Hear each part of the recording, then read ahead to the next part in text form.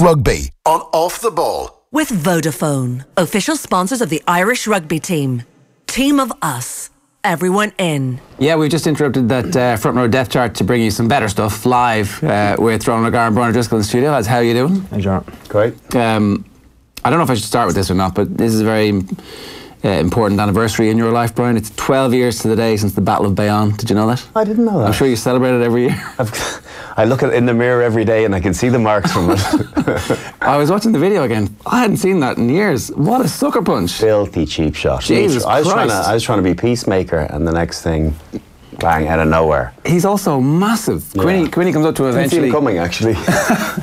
Quinny comes up to eventually and kind of pushes him away, and there's like, actually, you know what? It's gonna hold you back there. It was not a happy move, wasn't it? That the Bayonne game, Ireland Bayonne. Yeah, but there was a fight, and it was actually was it? a New Zealander. No, it was a Kiwi guy, yeah. And it was what's the name of the English referees? Wayne Barnes. 27-year-old Wayne Barnes. His first games, and I remember saying to him at one point, Wayne, if you don't get control of this, I'm going to take the players off the pitch. This is getting wild. Yeah, it was. There was like filthy stuff going on in rucks. And then that happened, and I remember walking off going, see my point. A nasty undercurrent for the whole game. Oh, remember your man Richard Dort, he was the centre. Yeah. Oh, jeez, there was a dig thrown at every ruck from him. It was obviously the Biarritz and Bayonne and very passionate people, but they went completely over the. And what kicked it off? Why did they care so much? Because it was Ireland, there was a chance to lay down a marker. Yeah, I think so. A national team coming, and that was their massive excitement. And there's the Fête de Bayonne and all this, and yeah, it was. You could even before the game there wasn't that much tension, but during the game you could feel that this thing was going to overspill, and that's what French teams do at home. Because you were killing them at that stage with like 40 points already. Lay down a mark. Sure, there was nothing in it for them at that stage, so lose the match, win the fight. Mikaela Tehuata was his name. Yeah, I got a call from him, an apologetic. Sorry about that, pal. I thought, you were starting on one of my players. No, I wasn't. Wow. Yeah. A couple of days later? Or a couple of years later? No. 2 days later, yeah. Right, okay. And when you get that call, are you thinking, screw you, buddy? I'm just thinking I'm very frustrated because I don't know what's happening. I'm going to miss some more warm-up games. I think at that stage I probably know I'm not going to miss the World Cup. To be fair, you didn't get 21 and curl into a ball and lay on the ground. So, you got over it, pal. What do you mean? When I on the 2001 Lions tour, when I got the head punched off me, I just lay there frozen. Duncan McCrazy. Yeah. But yeah. The pointing was as good as any digs back though, Raj, right? There's your the pointing was great. It was world-class pointing. In fairness to my cousin Gary, who stitched me afterwards, he did a phenomenal job. That's him there. That's a lot of pressure, your cousin stitching you. At least if it was like random or stitching, he's like, I'm never going to see you again. But there's like a really weirdly, right? Quite happy with that haircut, I reckon. I got a matching one on the other side in the game that we should have, down in Christchurch, and that we should have won. Dan's wonky drop goal. Yeah, I got one exactly from Donica Ryan, I think it was. Need me in the face. And I got literally a perfect one, so it just looks like creases in my face now. Thanks. As age has turned them into wrinkles. Correct. We also appear to be wearing a blue jersey, a blue Irish jersey, was it? Or was it just bad, grainy YouTube footage? No, it was. No, that was the third jersey at the time. Right. So there was a bit of excitement about wearing that, I think. So that was a Nike kit, wasn't it? No. No? No, it That was 2003, was it? Was it Puma? Canterbury, apparently JP is saying Canterbury. Look, Got it all right. Adidas. No. Let's name for everybody else. Yeah, you're both Adidas, aren't you? Yes. Yes. Yeah, you love your Adidas. Let's get that out there. There are other brands, but these two especially love their Adidas. So that's August before the World Cup. At that stage of that World Cup, was it too late? Everything had already gone tits up for you, or do you think that could have been rescued? At that stage? Yeah. No, there was nowhere near the drama to come at that stage. That was only the start of it. But the warm-ups hadn't gone well. I think we'd scraped home against Italy in Ravenhill, had we? Yeah. That was coming later. I missed that one because of that. Okay. I remembered that being the start of the panic, thinking we are so far off here. That game. Still 40 points up, were we? In what? In the this game. Yeah. In that game, yeah, but it's okay, you know, it was a club side. Yeah, well, You know, but it wasn't as though we had to do a huge amount to do that. You know, we were a national team against Bayonne, but I remember in the Italian game when you hit another wonky drop goals, or was that a good strike? no, it was a good try. It was a try? Oh, Jeez. one of my Excuse me. 16. 16? No, Just get that in. 16 16 Did you test score tries. 16? Just shows if you get a second touch as a 10, Exactly. you can get that score. There I You am. didn't Look, power too many over. you're There's up here. there's You're no up. many. I still make the first page of all-time try No scores. way. Yeah, it's great. It's one of those things that keep you going under the radar. But I remember being in the dressing room afterwards and Eddie talking and just thinking, we want to get our act together quickly here. There was some doubt about that game even happening, and it kind of gets announced to you guys late on in that whole thing. Did anybody think to say, why are we playing this bunch of French people who are going to try and kill us? I think Can't it's really do very- that, can you? Very different when you're the player and the mindset. You know what I mean? That's most definitely probably a decision for management. I don't think... And you all felt that was okay, like you need senior the players games. at the time. What are wouldn't you going to have say? been- No, we're not going to play it. No, You know? well- Like what? There's no win. Stick out the B team that you had down in... Any games? I think we didn't have a lot of warm-up games. That's obviously why that one was put in. Right. Because we couldn't get other internationals, so we had to make do with a club game. So yeah, it was pretty imperfect. So that's why some of us did need to get some minutes. So you feel it's starting to go at that point, and then the warm-ups aren't great. I was looking back and doing a bit of reading about that. There's a sense that the warm-ups hadn't gone well. I didn't never think that the warm-ups mattered, but apparently they do. Like in terms of finding form and... Well, I think the warm-ups don't matter if you blast your first game. But our first game was Georgia, wasn't it?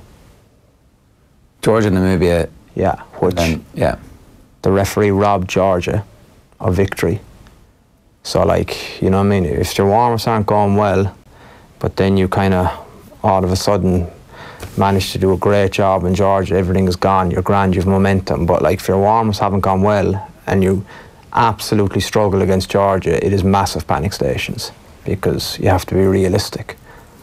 But the other side of that too, George, I wouldn't say it was for lack of caring. I think there was a great atmosphere in the camp. I remember that well. It was a very tight-knit group. It was very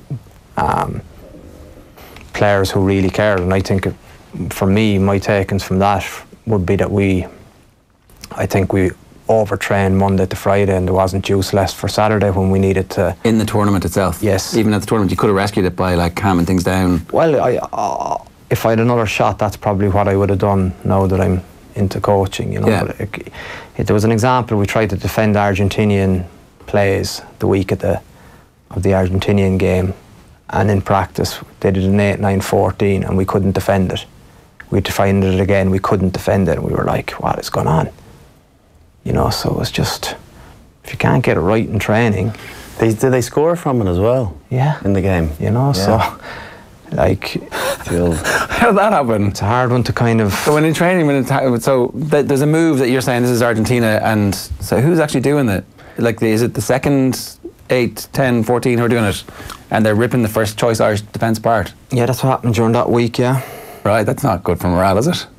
But like, there's a point that you have to just leave something as well, where it repetitively happens, and you feel as though people know what they're going to do and how they're going to defend it. And It'll be fine when adrenaline kicks in. Yeah, exactly. And you know what will be fine, and we'll have a bigger scrum, and you know we'll put pressure on the number 8, and the knock-on effect of all of that will be positive. But they still managed to score from it. I remember thinking, jeez. Right.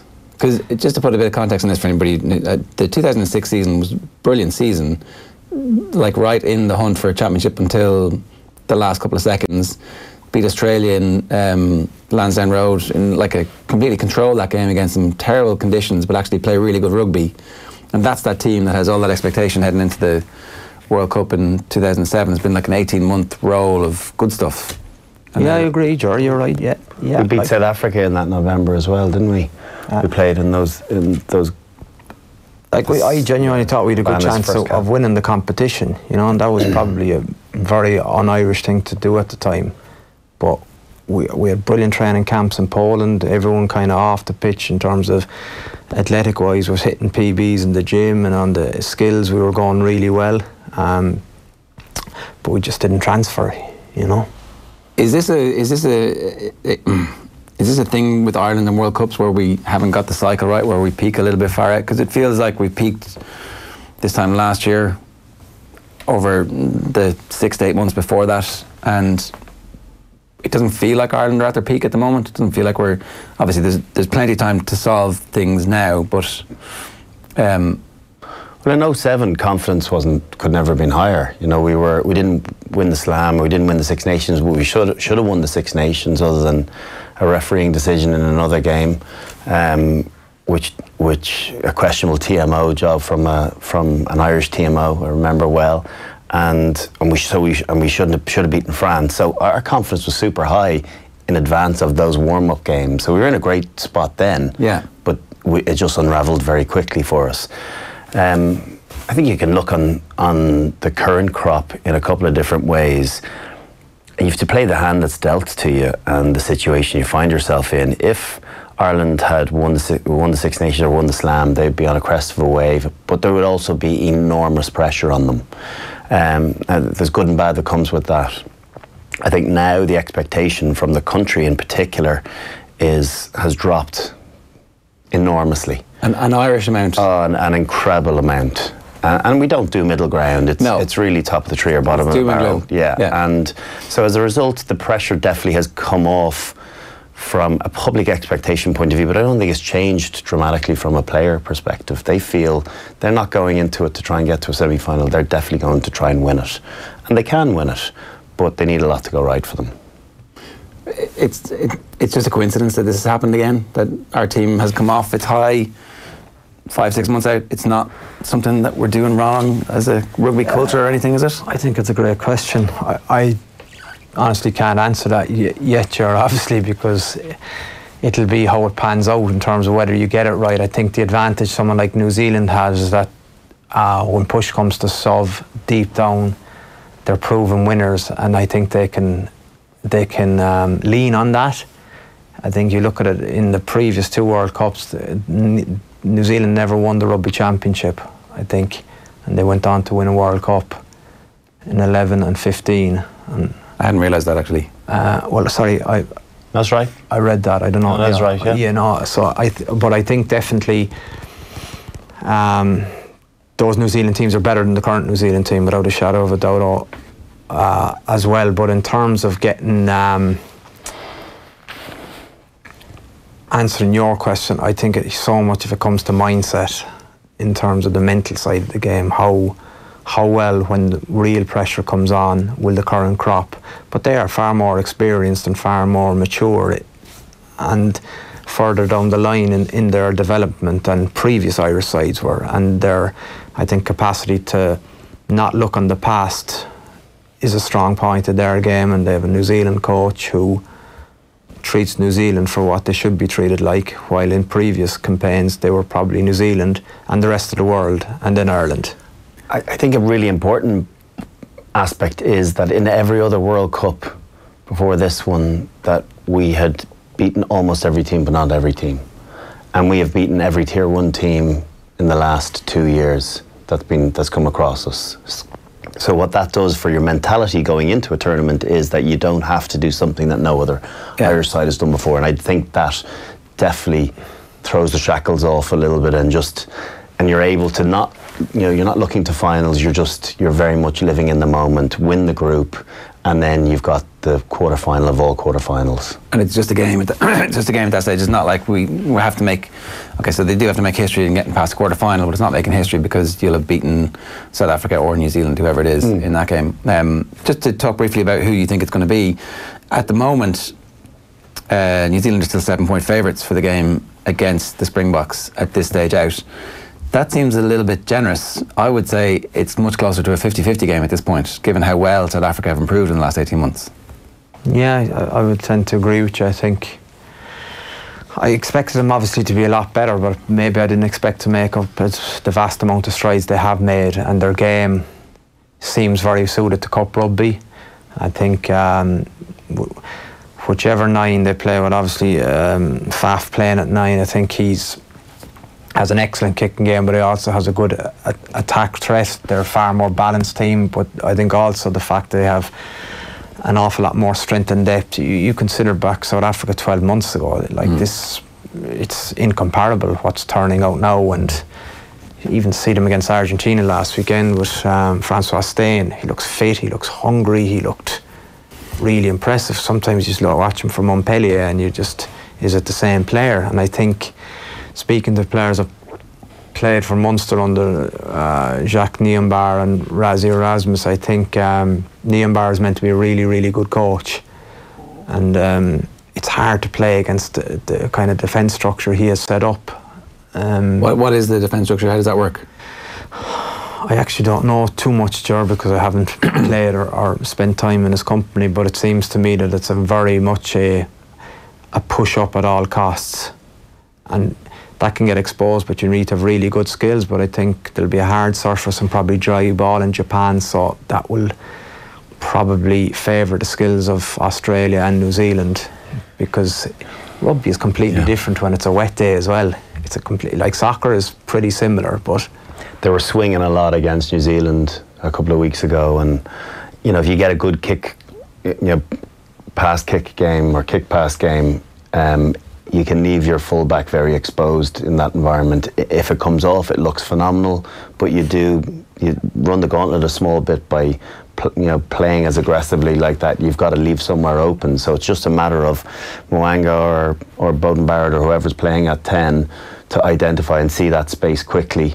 And sometimes it's about drawing that defence on you, even getting it into second receiver's hands, or dummy switch and cross kick to manipulate the defence, pull it up, and then still go ahead with your plays. And the point of that is to try and create an opening at that point, or is it to try and condition them to have a second thought when they're trying to push forward? I think there's a bit of both. I think you early on in the game, when a team is trying to fly off the line, what do you try and do? You call a 5-man line out, and you know that it's going to be man on, and you try and dink one over, just to keep them honest, to make them realise that we're going to have variety to our game today. We're not going to try and always run through you. So remember, next time we do a 5-man, that this is a viable option. So I think you have to be clever that way, and there's many ways of trying to slow a defence down and manipulate it, and it's by bringing different options to them. And just second guess them a little bit. If you had to make a virtual bet now, who would you think the winners of our group will end up playing? Will it be South Africa or New Zealand? Who's going to win that? Play South Africa. Right. I think New Zealand will get it together, and they're not panickers. As Rod said, they've earned the right to be calm in situations of stress because of what they've done the last 8 years. So I think they'll get it back together, and in a big game like that, they'll it'll be brutal, but it'll be I think they'll just get the job done, and that's why I fancy us against South Africa, provided we win our 4 games as well. Let's not jump the gun just yet. We still, yes, you're not winning any World Cup if you're not winning all those games, but you got to still show a bit of respect to both, to Scotland and to Japan. Everyone's talking up the Japanese team as well. They'll throw some plays at us. Who's going to be the starting at half for the All Blacks in the World Cup, do you think? We're just talking about it outside. I don't know. I think, is he getting stubborn now, Hansen, continuing with... He's a pretty stubborn character, isn't he?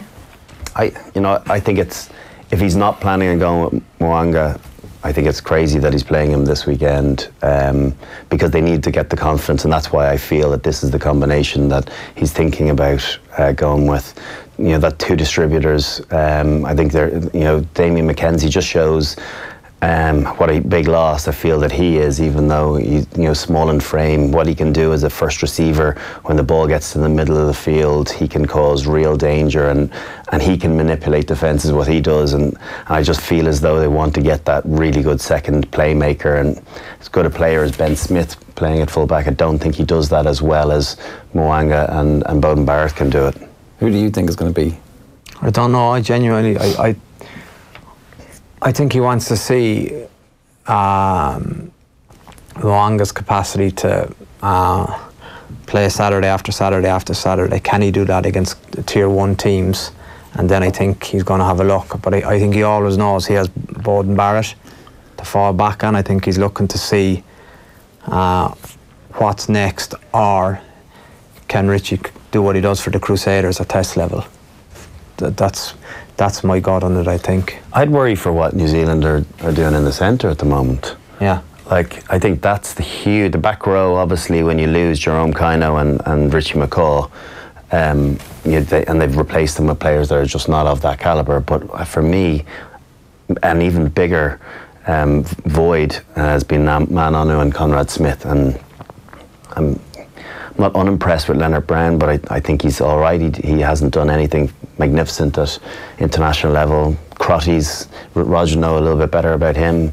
You know, very solid player, doesn't make a lot of errors, but I don't know where their real cleverness and, you know, and X factor is coming from. Yeah, I don't think they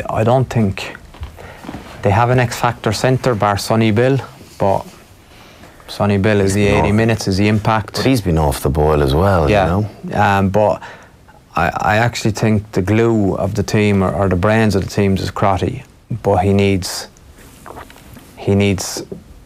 shape and the system around him going really well for him to be at his optimum. But he has a fantastic brain about the game, really deep thinker, but sometimes may overanalyze it. But when he gets it right, I think he is world class. And good Hugh? Massive work rate, honest, does the simple things well. Big unit too, isn't he? Yeah, massive unit. Yeah. Physically very fit, but still young in his international days. You know, he's wouldn't have an outside break. But you know, really puts value on getting second and third touches. Playing on the short side, just left-footed option. Very keen to learn, but would still admit that he's not the finished article himself. A starter? Yeah, I think he's the 13. Yeah, he is. I think he's there. People might know too much over here, but the fastest guy they have is Braden Eaner, but he hasn't featured at all. But I thought he was a certainty for the bench. But he's not going. I don't think he's going to be playing on the bench if he hasn't featured in the last 3 games. Having been down there, how confident are you that it's going to be a New Zealand team that wins the World Cup? Because obviously that's what they expect. I think it's. No, I don't think down there they expect. I think they're realistic of where they are. Right. But they obviously won't like it if they don't do it. But. Are they realistic to where they are, though? Is it not like, we're not as good as how we were? We were so much better than the rest of the world in the last World Cup in particular, that our 10% off that is still enough to get it done. No, I think there would be the old school that would probably be stoic or stern, New Zealand at all costs, but there's another dawn and realisation that the game can be played in different ways. And Cup rugby, I think when the Lions went down there in how many years ago was that? Two. In terms of, you know, they've turned defence on its head, and for them to concede 47 points in a test match, it's.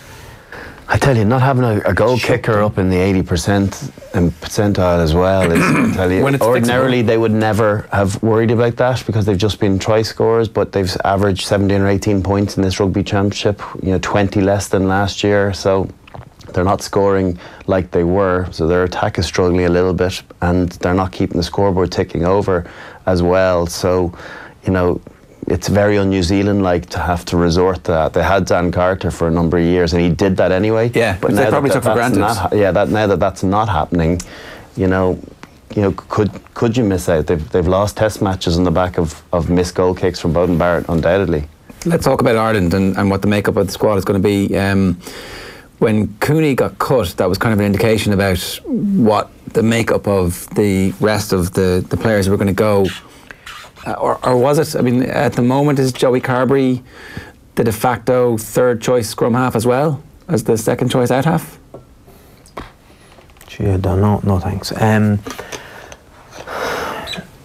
Joey Carberry is for me, seems to be the second choice anywhere, bar 9.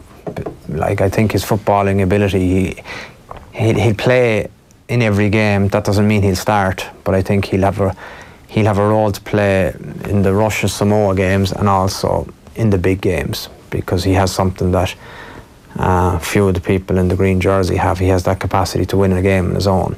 I think he's that good a footballer in broken play that you can throw him in anywhere. He's the sort of guy that if you got to a final, you'd find he played some part in all 7 games. You can see that his early years were probably spent in New Zealand, where there was such an emphasis on skills. You know, I think that's what's interesting for people over this side. It's only when you go down there you kind of understand that it's all out attack. They don't have any appreciation for kind of the cup rugby. In terms of what Brian's point is right about the goal, they wouldn't have had a drop goal policy for previous World Cups, which would seem strange to a lot of people, but they would be convinced that no, we have a shape and a policy and a philosophy to play rugby that will present that opportunity if we do this right and that right. But sometimes you need, you know what I mean, a tic-tac or a zigzag, something like that, where you just get someone in the pocket that needs to be there. But New Zealand's philosophy is different. But I think now there are genuine question marks even from within some of the players, because rugby is way more accessible. And watching the European Cup, we watched the Saracens Leinster game when we were down there, and people are aware of the trends and the difference in kind of in mentality and putting huge value on your defence, what they build their team, and putting huge value on attack. So it is different, and Super Rugby is open, it's wild. You score, we score, have the ball, have a go. While over this side of the world, you set up that you don't really give them any space. But what happens and what they've done, I think what they're learning from is that New Zealand realise now that in the past, up to probably even that game in Ireland when Cruden hit that conversion in 13, I think there was probably up to then, they didn't care if Ireland scored first. They wouldn't be worried if Ireland went 9-0 up. But now they realise, I don't think we can get that back if we give teams a start. So they're putting an emphasis on that, but it's not their natural game. But they realise that, I suppose, with sort of fellas like coaches like Joe Schmidt, he's so smart in that he gives away, or his team give away less than, 5 penalties on a day. How do you get into the game against Ireland? if they don't give you the ball. Well, yeah, sorry. Yeah. And this is Ireland, maybe not that we saw against England or not that we saw against Wales, but up to that point. Yeah, the good Ireland. The one that plays well. Yeah. Our rugby coverage is thanks to Vodafone, team of us, everyone in. Let's talk about the squad. Like who? So I think we probably have a fair idea about the forwards. There's a bit of doubt about the back row, whether or not Tyke Byrne goes. It looks like John Klein is going at the moment. And then it comes down to one of three, probably. Jordy Murphy is on the bubble, Tyke Byrne's on the bubble, and Rhys Ruddock's on the bubble, and that'll be decided in the next couple of weeks. I think Jordy Murphy goes all day. Do you? Yeah. Yeah. Just because Joe Schmidt loves him. Well, because he plays all three positions. So does Rhys, though, really. No, not to the same degree as Jordy. Rhys plays a bit of second row sometimes. Yeah, but they don't need second rows. They need a versatile back rower, and Jordy has never let him down. And I think, for me, if it's of that pick, Jordy. Ahead of Tyke Byrne as well? Yeah. Okay, so John Klein goes?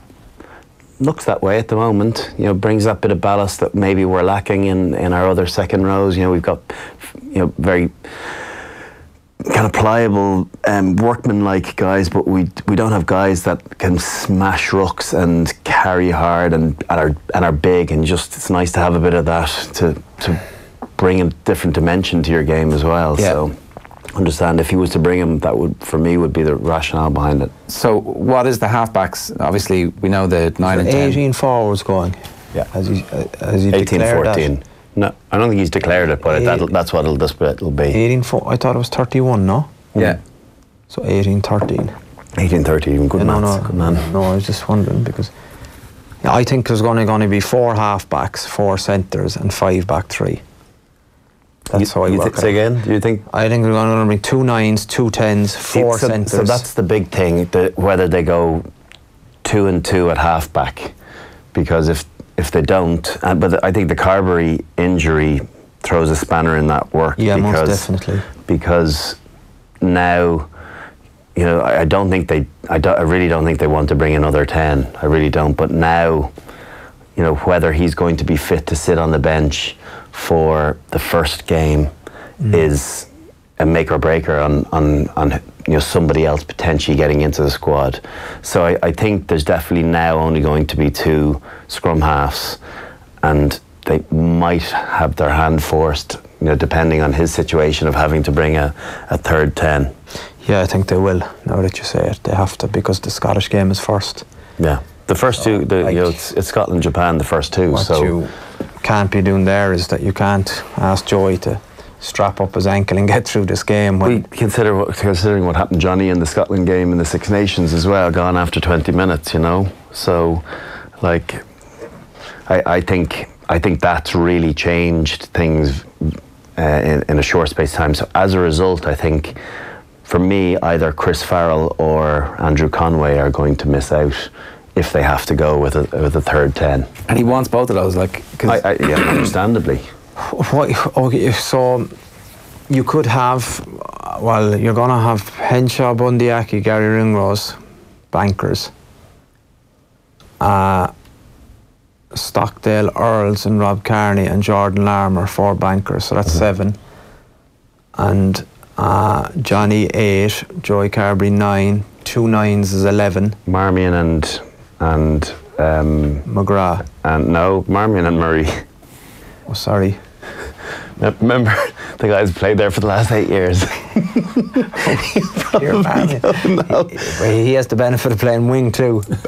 That's true too. Genuinely, that might be. You know, that's gonna help me. I remember against Australia, he did a great job, and he came on against England in the Grand Slam game last year. I think Luke McGrath's ahead of him now. I don't. Okay.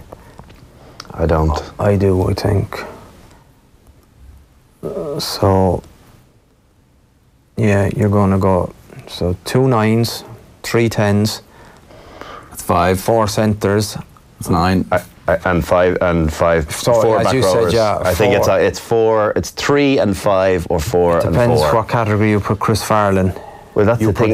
I think it's either him or Andrew Conway. I think that he's going to miss out because Larmour can play 13. What would you do? Farrell is good. And Earlsy can play 13. Chris Farrell can play 11 and 14. Can he? Yeah. Yeah. Has he ever for Ireland though? No. Whereas you could easily chuck him on the wing. Whereas Keith Earls has played a good bit of Test rugby at 13. Larmour's, although it's not. This is about managing the squad over those number of games. Would you consider Gary Ringrose a 10 for a Test match? No. Okay. But do you know what? Is he a bit of 9 cover as well? Played 9 in school. Like, also you have to get goal kickers on the plane. No one's talking about that, so you need to have Johnny, Joey, Conor Murray, Gary Ringrose as a kicker. Yeah, but Conor Murray, the fact that he can do it is the 3rd choice kicker. So that's where the pressure doesn't come with having to have another 10 on the plane. You know, if for some reason I think if you don't have another 10 to it means you're getting Johnny to tug out every game, which is not ideal. If you're thinking about winning it. I think they're going to have to, depending on if it's 4 to 6 weeks. If it's 6 weeks, best case or worst case scenario, and maybe that's not even worst case scenario, but 6 weeks, that definitely misses the first game. I think that's a huge risk to go with 1 known 10 in the Scotland game. Well, who's on the bench at that point? So then Conor Murray becomes your sub 10, probably, doesn't he? Or somebody else? Do that. But who else? Who are you going to put in? Sorry, there's a third 10 definitely. Yeah. No. Okay. Well, if there isn't, right. yeah. So if there isn't, who is that third 10? It's Ross Byrne versus Jack Carty. Jack Carty has the advantage because he's played. But that's what Joe's done well. We've got England, Wales, and he's announcing then, isn't he? He was announcing between the 2 Wales games. Yeah, so I think it's absolutely all to play for. I think literally it'll come Is anybody? I would say Ross is probably ahead in the fact that he is. I would think he has had more pressure moments, but that's only my. I would have said before the weekend that Jack was ahead because he was involved in Six Nations. That seems to count for more, right? For but Joe also, Schmidt. but now, you know, I wouldn't have thought that Jack had a brilliant half an hour. You know, I know it's the first game of the season, but if we're really looking at pulling performances apart, I think it's very open again on the back of maybe his loose game. Maybe Ross Byrne might be better in tune with being able to just facilitate other players around him rather than Jack, because Jack's a great individual performer, but you make a great point. The fact that guys like that know too, Jar, that they need to be peaking now, while the seasoned campaigners, the leaders, know that they want to be for the Scotland game. Yeah, or the latter stage of October. Right. You know what I mean? If you're ruthless in your thinking, while there are guys that are on the periphery know, like, surely that this is your World Cup this week. I've got to get this nailed to give myself this chance. And how do you convince? Like, what is it? That 30-minute cameo, you need to do something amazing, or is it like, don't make a mistake? I think there'd be huge emphasis on what happens in training. I genuinely like. I think we as supporters get really sidetracked by that. But like, you consider, okay, this was their public exam, which is their game, but for every public exam there's 5 training sessions which will be reviewed at the end of every day, and they are competitive. And a full contact training session? No, not at all. But so you don't need it. You create an environment for competitors. It's just creating opportunity. You don't have to. It doesn't have to. Doesn't have to be full bore for a coach to be able to identify whether someone really gets the system and is pulling the strings in the right way. So it's making the right pass at the right time, it's arriving in the right position, being in the right place, even when it's not full bore. Play. Absolutely. Yeah. You can't have full bore the whole time. You never get out. You get 30 minutes on a Saturday. Exactly. No, you'll have almost non-contact for the week. And there are no hard luck stories. The good guys always emerge. They always stick out in training, especially over a sustained period of time. So, like, you know, I can remember watching a young Dennis Leamy and just kind of going, who's that guy? Get him on the team. Keith Earl's the same. You have, you know, even in fairness to Owen O'Malley, when he came out once or twice, you could kind of see that this guy is. But it didn't happen in that case. But like always in our time, the best players want to play with the best players and they want them involved. I need to take a quick break. Stay with us. Our rugby coverage is with thanks to Vodafone. Team of us, everyone in. Join Bruce Betting now for a risk-free first bet up to €100. That's right. New Irish accounts can enjoy a risk-free first bet up to €100. So if your first bet loses, we'll refund your stake with a free bet. Now that's giving you more. Bruce Betting. In store, online, and now on your phone. T's and C's apply. Please gamble responsibly. See dunlewy.net. Let's face it, the Irish summer has serious commitment issues. It's always late, disappears for weeks at a time, and consistently breaks its promises. But not us. At Electric Ireland, we're committed to giving you an 8.5% saving on your gas and electricity year after year after year after year. Visit electricireland.ie/join for the kind of commitment you deserve. Estimated annual bill €1,736. Average consumption, urban 24-hour, discounted unit rate, standing charge, PSO levy and carbon tax. Residential, dual fuel, direct debit and online billing. Terms and conditions apply. See electricireland.ie/EAB. Rated 1st of April 2019. Subject to change. All right, you're very welcome back. We've got Brian O'Driscoll Ronan O'Gara with us in studio. We had a lot of questions in on Instagram over the last 24 hours or so. What do the lads think about on-field leadership during recent games? I feel it is lacking, says James Thompson, leading the audience here.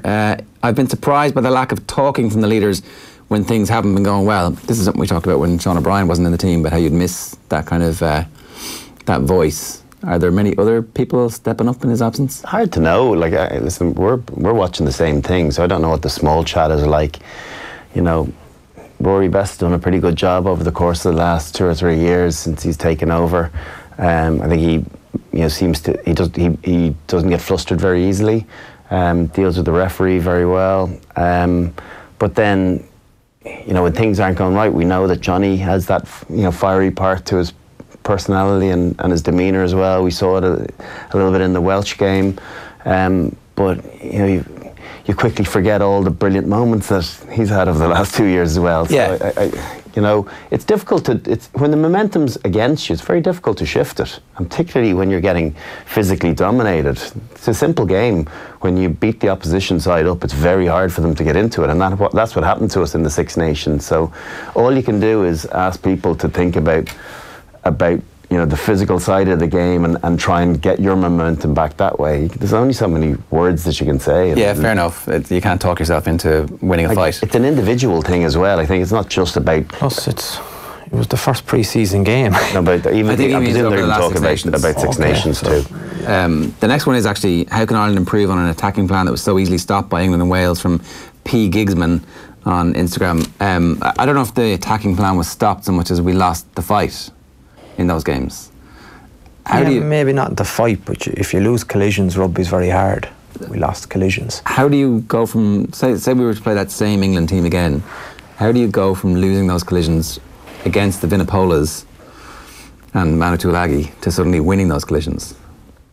Yeah, well, I think, my opinion would be that you have a chance in the first two phases. If you don't win them on the first two phases, you're going backwards. But got to kick the ball then. Very accurately. But, as you know, your best kicking options are always when you have a run option, and your best running options are always when you have a kicking option. But that's created basically by speed of ball. So, from that point of view, you know, I mean, it's easier when you're in the stand watching it, but you got to just kind of identify who you want to put it on and who's going to chase it. I think teams, definitely in the Six Nations in England, did, you know, there was such a focus on the power plays off set piece, you know, 4 or 5 phases of trying to set up the first 3 for that strike run. And what happened was that England in particular put nobody into any ruck in the first 4th phase. They just said, don't be losing bodies in there, hopelessly going for ball. Just stack the field, 2 in the back field, everyone else 13 in the front field, and just defend that. And then they lose their shape and they lose their momentum. If they don't beat you in 4, then we'll be fine. And they'll be forced to kick it, and maybe kick it on our terms, and then there's an opportunity to counter-attack. So I think Ireland have had to evolve their game a little bit from that over the course. Joe's had so much success with it, but I think teams have started to work that out for sure, and that's why their phase play has definitely gotten a lot more focus, and that's the chat that I'm hearing in training now as well. That's because we've obviously been obsessed, and I might have fallen into the trap again of like who's on the plane, but actually the most important thing that's happened, and we talked a bit about this during the week, is the new game plan, and whatever that game plan is. So it's not a new game plan, it's just it's a constant evolution of whatever what the evolution done. is. Yeah, installing what you're going to do at moments of, when you have the ball, at moments of crisis, and then when you don't have the ball. But you know, similarly, defences are so strong these days that you know, you look at the first 50 minutes of the game of what Joey did with his kicking game. You know, if you can kick to regather, and that's such a huge focus of Ireland at the moment. You know, particularly they didn't kick from 9 at all, but you saw they didn't ever kick out of their 22 in a panic to try and get it off the field. Everything is kick contest, trying to use Andrew Conway up in the air. They had a good bit of success. When it doesn't go right, which it didn't once or twice, it can be dangerous because the ball goes to the opposition and you're right back in your, defending your own third. So you've got to get the accuracy of the actual kick right, but that's definitely a focal point for them, that they think that they can get more than 50% of those contestables back, and as a result they're going to be a scrap team, and you win the scraps, you know, there's a huge positive knock-on effect to that. So that's the stuff that they're working on at the minute. Well, it looks like that. Listen, I don't know exactly what's going on in the training ground. I know that there's lockdown over in Portugal at the moment. No one's allowed to watch training sessions. Everyone's been cleared out of the campus down in Kinsalago. It's just from what I saw in the Italian game that definitely feels as though it's a focus of theirs. It was something that we used to do in Leinster a good bit. It's that half and half kick. It's a long Garryowen. That's what it is. It's kind of a 40-meter kick. So it gets you out of the real danger territory, but not relieving pressure, but giving you an opportunity to isolate a defender if you can't get a contest, or get up in the air and try and pick up the scraps. I guess the question was, like, how do we answer what happened to us in the Six Nations? What is the next evolution? As a coach, what would you be thinking if you were in the Ireland setup at the moment? Okay, in the Six Nations, we found out a little bit. What do we need to do to make sure that if that happens the next time, our players look up and go, okay, that's what you're doing? Yeah, good question. I think, as Brian said, I think because the team have had so much success out of Joe's game plans, that they put such an emphasis on backing that plan. When that doesn't happen, the off chance 1 in 10 games, or the England game or the Wales game, is there a capacity for people to see space without the prep work? Are we playing what we see in front of us, or is it there is such massive trust in what they've prepped during the week that usually comes off?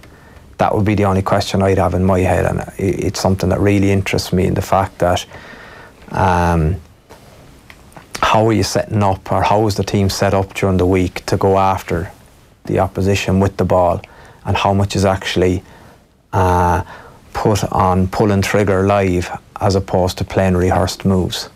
That's something that I find really, really interesting, because at times in a game you could see that there is space, but you'll still play the 1 to 2, 3 on the short line and Johnny out the back, where sometimes... What's the override? The hands might just do it. And that would be the only area I'd love to know more about from my point of view. Is that because they have repped it all week, or because they have such faith in that move, or are they actually seeing... And that's the responsibility of the eyes out wide. They're the ones that see the space best. So wingers, centres, fullbacks, they have to be the ones, the communicators back into 10, because 10 has so much on their plate, and Johnny's got brilliant vision, but he can't see everything. And if you shout to override it, it means there's going to be space, because these guys are programmed to play to the game plan. Yeah. You have to have a flexibility to still be able to play heads-up rugby. So you guys in Leinster had heads-up rugby with Joe Schmidt, right? And you had the flexibility to override the game plan. Yeah, but it's easier at provincial level, isn't it? Because you had him at 13, right? So Joe, if that's the ruck, okay, you're Conor and I'm Johnny, right? Your eyes are there, my eyes are here, okay, and to here. And I can go to here. But to be able to go there, and there is really, really, really difficult. But if you know that he is 2 channels wider and his eyes are looking at here and backfield space, then I don't have to look up. I can just trust the call, if you understand me. Because so if they were running to a ruck that way, you have to be in there, because you have to concentrate on your skill, execution to get it to me. I'm your 10. I can see this defender outside him, and these stragglers here, but he's 12 and 13 are... And when you got to play with someone like Dougie Howlett as a right winger, it was fascinating, his capacity inside to see space in the backfield. But then that's why Leinster were so good, because they had a 13 that was, taking the skill side out of it, but someone who's able to see 2 seconds ahead. So, notwithstanding the fact that you were playing at 13 and that it's easier at the interprovincial level, Joe Schmidt allowed the change. Because the good point was that is it so pre-programmed they have to stick to it? Is it that they can't see it, or is it just that it wasn't working for them? I think it doesn't look like in Schmidt's career that he's been scared to allow his players to make decisions and play the game. So but that was the criticism of the team at the time. But also, from a player perspective, there's nothing more frustrating. I couldn't imagine any player, and certainly not Gary Ringrose or Chris Farrell, that are the likely 13s, to go, well, the looks as though there's a bit of space out here, but you know what, we've called something, yeah. So that's innately part of you as a player, where you identify an opportunity for you to get a go at something. You go, I'll pass this one up, I'll get one in a few minutes' time.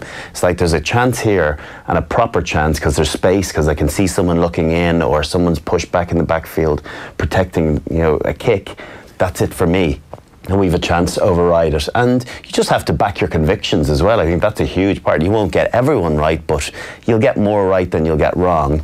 And Will Smith forgive that though then? That's so like... Yeah, well, I think we're getting into the nitty gritty now. This is what's really interesting. Then I think how you build trust among players is backing your game plan. So you've discussed it all week, so the leaders discuss it Monday morning, you present it on Monday evening, and this is why we're going to break these guys down. And then you have to have massive conviction in that. But what we are saying here, I think, is good becomes great when you stick to that, but you also have the capacity to pull trigger when you see something. It's not going off and trying to, as other coaches said, pull a rabbit out of a hat, or going away on your own, because you don't have to win the World Cup, but you could lose it. You know, and I think there's a lot in that statement, in the fact that going away and try to do something on your own isn't buying into what you agree to and isn't being a team player. But what is a team player is backing your game plan, but also backing your instinct. And presumably they talk about that and they train for that too. Like, if you've got Gary Ringrose in your team, or whoever it is at 13... I don't know, George. I genuinely don't know. I don't know the individuals well enough, and we're not privy to what the chat is like. But Joe Schmidt would have done it with you guys, right? This is our game plan, lads, but when you see something, go for it. No or yes? Yeah, but I think he leaves that up to the comfort of the player, you know? I think... Was that when you were playing, but is it the same now? That's it. Do you know what? I never... For me, I never had to question whether he thought it was okay or not, because I called it because I felt there was space. Yeah. So you were very established by the time Josh But I felt as though I was right when I looked for it, because there was space. I didn't call it because I thought I could create something and break from what everyone else was doing. I actually called it because, do you know what, there's an opportunity a better opportunity here than what we're running into there. Yeah, and that better opportunity is actually within the framework of the game plan. It's not like you're trying to beat 4 players on your own in a telephone box and deciding, right, I'm going to try and be heroic here. It's like there's a better opportunity here. And it's not just about you. We go back to our game plan. You know, when I talk about the space, I go, there's space here, but I realise that there's 2 defenders. Do you know what? There's 3 on 1.5. So the winger's dropped out. If I get the ball, I can get that other defender in front of me, and therefore creating a 2-on-1. It's not about yourself. It's just about a better opportunity than the one that you think the team is going through. Yeah. And so, do we think that the team are allowed to make those decisions? And I think any team is. I think that's why you're. They are. That's why you're an international player, because you're of that caliber to be able to make good decisions. If they don't, it'll be a regret of theirs. You know, because there's obviously, satisfaction, but real competitors need to have internal satisfaction as well, and making sure that they have got the most out of it from a personal point of view. Otherwise, I don't think they'll be telling you the truth. Yeah, so everyone wants to be performing to the best of their ability and show their best on the big days. A couple of quick ones here to wrap this up. Do the lads think Simon Zebo should have been brought back in to play full back, or brought back into the squad anyway? Yeah, it's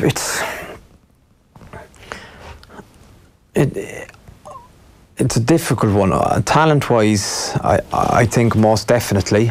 I think he has a capacity on his own to make a difference in big games. I think in terms of what the rules were, and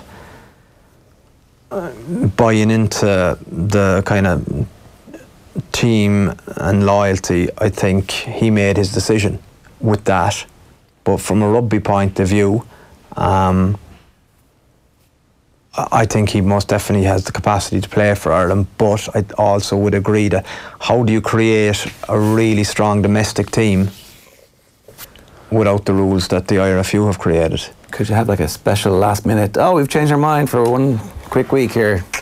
But what message does that send to people at home then? I don't know. I mean, it sends the messess that, like, under special circumstances, we'll change the rules. Zeebs has been excellent for Ireland. He's obviously been brilliant for Munster and done great work over in Racing as well since he's gone over there. So of course he's got the X factor that other players don't have. I got the sense from early on that he wasn't a Joe Schmidt type player. He's very different from a winger perspective. You look at the wingers that are currently playing on the periphery. Okay, Jacob Stockdale, there's a nice bit of X factor. Keith Earls is playing the best rugby ever. But I think if you look at Andrew Conway and Dave Carney, you went with in the last World Cup as well.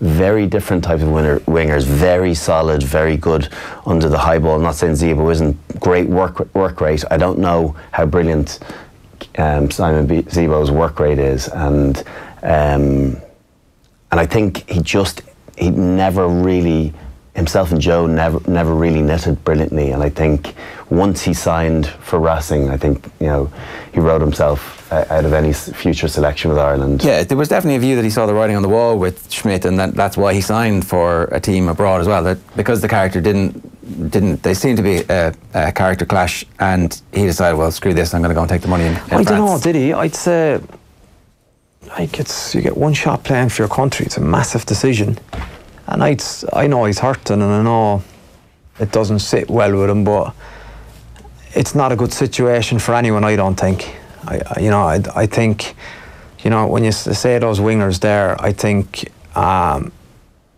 tuned-in Zebo would offer more.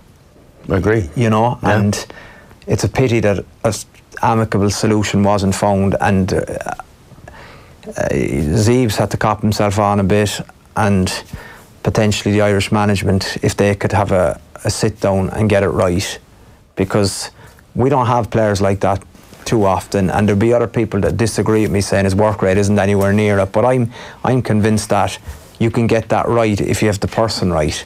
Can I Brian's just point ask is pertinent. I think that there was a clash of personalities. Isn't it also the case now that things have changed a little bit in the last couple of years to the point where the team in Leinster and Munster, and Connacht and Ulster have got organised, and the quality of players coming through from the academies are so strong that we should actually be able to compete with a bunch of our players also leaving. So if that middle tier of players were allowed to go and play in France or England, that actually that next tier of players at the moment coming through the academies who aren't getting game time would all get game time in the provinces. And that we're probably at a point where we could have 10 or 15 players playing abroad and not worry that much about the fact that they're going abroad for a couple of years.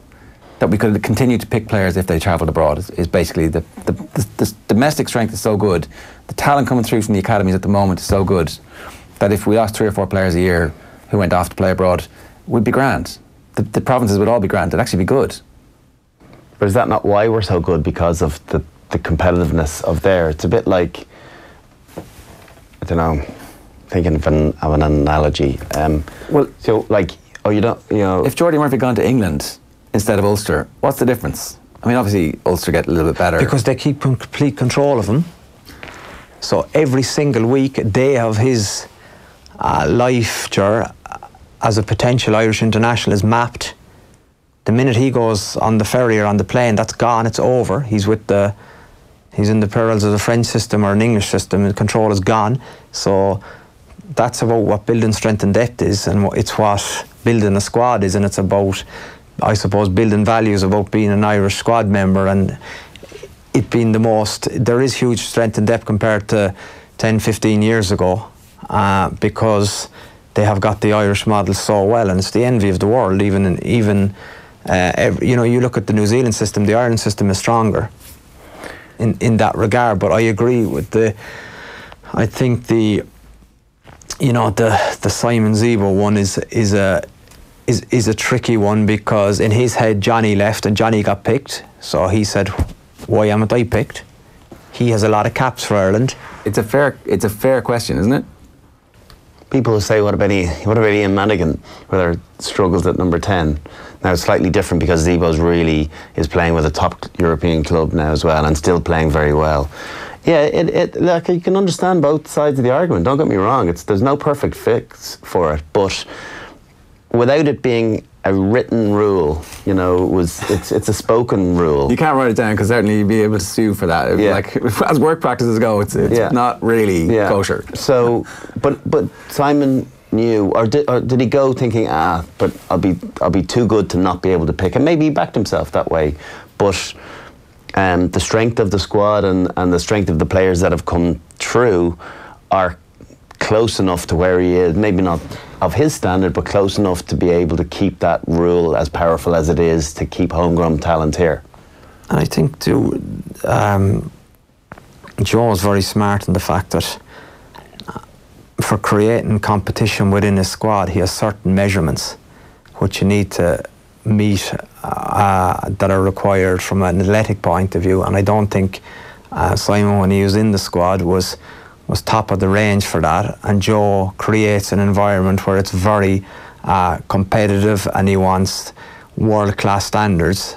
Simon is a world-class player, but his some of his preparation wouldn't have met world-class standards. So in that regard, he wasn't knocking the door down in terms of doing himself favours to get top of the queue to have a look at me, Joe. So well, that's fair enough. There's strengths and weaknesses to both arguments. I just, from a small country point of view, with a World Cup, he should be in training camps potentially. But just on Roger, I remember our first ever team meeting with Ireland. Joe put up all our DEXA scan results, which is your body composition, you know, your muscle mass, your lean, your fat content, lean tissue, and did it by position. So you had an opportunity, flashed it up. So it was a name and shame, but what it did, I remember looking at Luke Marshall and seeing him as the leanest, strongest, best physique, and I thought, right, there's the target. And you know, Simon would have been in that category as well, and he would have been, as Rod said, he would have been down the bottom of that pile. And I think it just brings in another factor on selection. And I don't think it was ever something that he really tried to get after in a major way, where he changed everything in his life to get to the top of that list. And I think that brings in an attitude thing as far as a coach is concerned. Yeah, it's another data point that they use to make tight decisions. Last point, Brian, you got to go. So are you feeling confident about Ireland's chances at the minute, or what's the... because it's all gut instinct at this point, really, when we don't see what's going on in those training sessions. I'm not lacking confidence. I think, you know, with our better team out, I think, you know, we'll get some wins in the. Certainly, I would hope at least one win. You'd hope 2 out of the next 3, but it might only be 1. But that's not the end of the world either. It's about getting game time, about keeping guys fit for the Scotland game, not losing any more bodies. Yeah. That's the real focus. Trying to get them into the form that they need. Because do you know what they're getting? They're getting such a tough run of it at training. You know, I'm not so worried about actually what we get to see. To Roger's point, they're doing so much brilliant work at training that they'll be happy enough if they can keep that injured list down. What's your confidence level at the minute? It would be.